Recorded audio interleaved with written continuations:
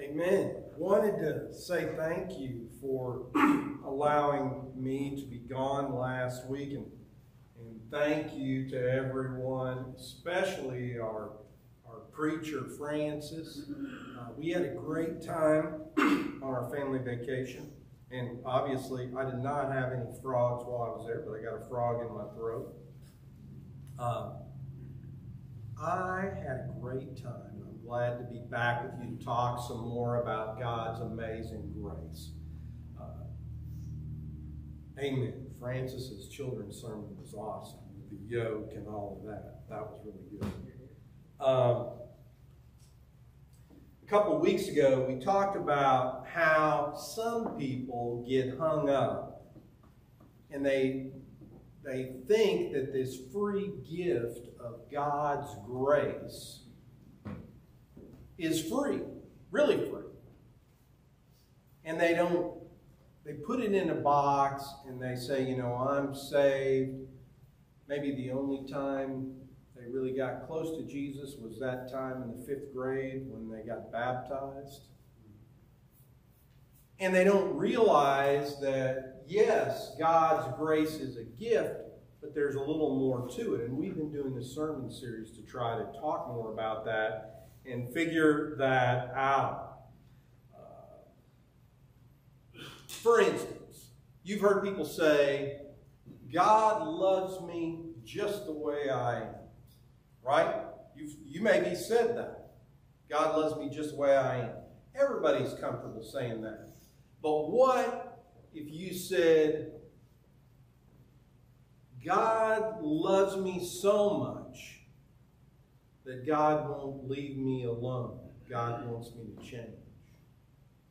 We're not as comfortable saying that maybe there's something about ourselves that we need to change and that God wants that from us.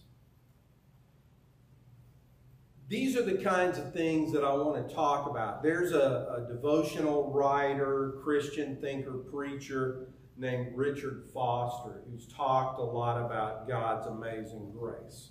And in his writings, most of his adult life, he has been encouraging people to grow in the grace of God. And when you read his stuff, it's the kind of things we've been talking about here in church.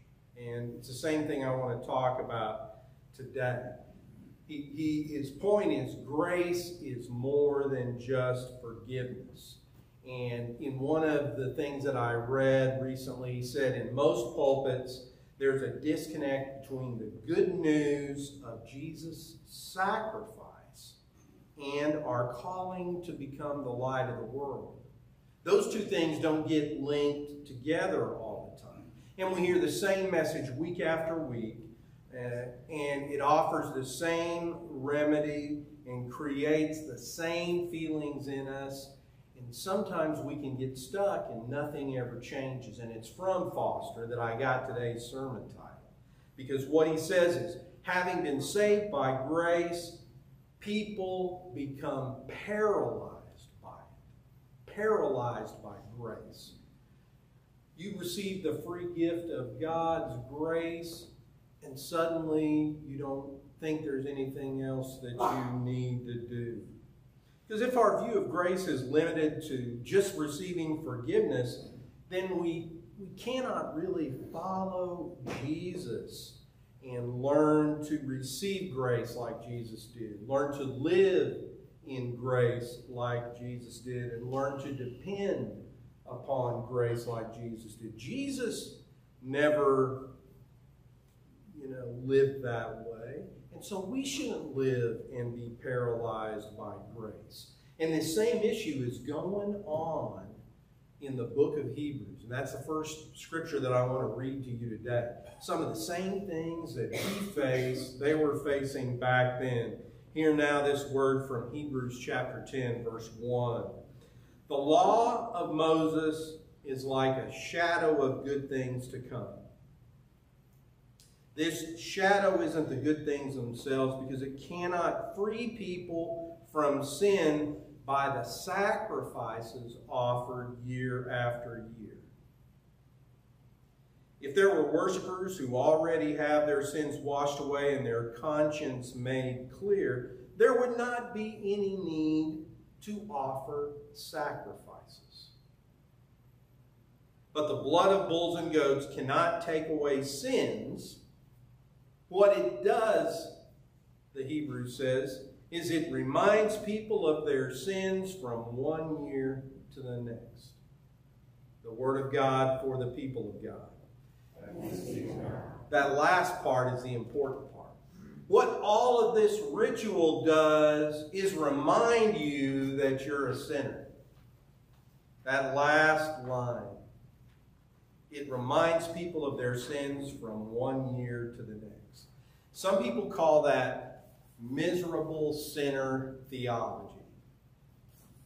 Miserable sinner theology. Simply put, if I'm told often enough that I am a miserable sinner, over and over again, I will live that way, like a miserable sinner. Even after this amazing grace that Jesus gives to me, I can't get out of the box because of the miserable sinner theology that I've been taught. For a person who follows that way, following Jesus doesn't include the possibility of living and being like him because they are stuck in the miserable sinner box. And it's a problem of our understanding of grace and a problem of our understanding of Jesus. Everything is all jumbled up and messed up. We don't really understand Jesus' sacrifice. We don't understand his building the kingdom. We don't understand Jesus' mission for us if we're stuck being a miserable sinner. I mean, if I was to see Jesus as having done nothing for me except forgiving me for the sins that I committed, and I didn't look at anything else Jesus did, I'd be reducing Jesus to an Old Testament priest that I visited according to the scripture every year. I mean, the scripture said directly, the blood of your sacrifice does not free you from your sin. It only reminds you that you're a sinner. But people think that if I make this offering and I do this, I'll be free. And that's not exactly what the scripture says. Now, I want to talk about this with a modern day parable. And just in case my old professor is listening, I know I'm getting ready to tell a parable, and it's not really a parable. Bernard Brandon Scott was my favorite teacher in seminary, and when we took the parables class, he told us all we had to do to get an A was write a modern day parable. And if it fit all the criteria, we didn't have to do any other work the whole semester. Of course, all of us worked very, very hard and tried and tried and tried, but none of us were able to create the parable. Here's my effort this week. See if I can get an A. So, 2 high school students each receive a prestigious scholarship to Harvard University. Full rides. Every possible expense paid. Parents say amen. I know. If every expense were paid. Both of these kids were very, very bright. They had a full ride. Every expense paid to Harvard University. And they each thought, because they were intimidated by the reputation of Harvard, they each thought, I don't deserve to be here. Now, one student studied day and night. She gave it all she had. The big city was nearby. And the other student didn't study as much as the first student. But the first student was working and working and working. The other student was going to parties, visiting things. By midterm, the first student was making B's and C's in her classes, and the other student was failing every class and was placed on academic probation. The first student had a 3.0 GPA after that first semester, but The second student was out. Which of these two students took hold of the opportunity given to them? Well, of course, it was the first student, right? Humble and hardworking. And what did they say about the second student? The second student had thrown away that opportunity. That's what we all would say about the second student. Now imagine for a moment that the grace of God is like a full ride to Harvard University. The grace of God is like a full ride to Harvard University. Beyond expectation. Every expense paid. It is a life-changing opportunity. Anyone watching these two students would conclude that the student who flunked out had wasted the opportunity.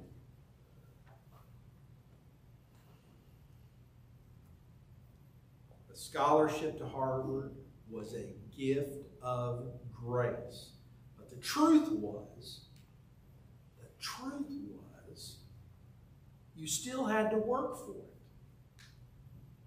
The scholarship was a gift of grace, but the truth was you still had to work for it. God's grace is something like this parable. God does for us what we could not possibly do for ourselves. What is beyond our reach is joyfully paid in full by Jesus Christ. But the work is just getting started. The work is just beginning. Why would we squander the possibility of new birth in Christ? Like the student who received a full ride to Harvard, we need to receive the grace of God for what it is. It's a calling to live a new life right now.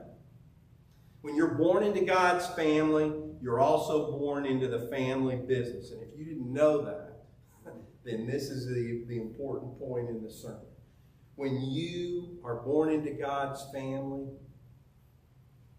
you're born into the family business. God's grace doesn't just wipe away our sins. God's grace asks us to join in the work of the kingdom.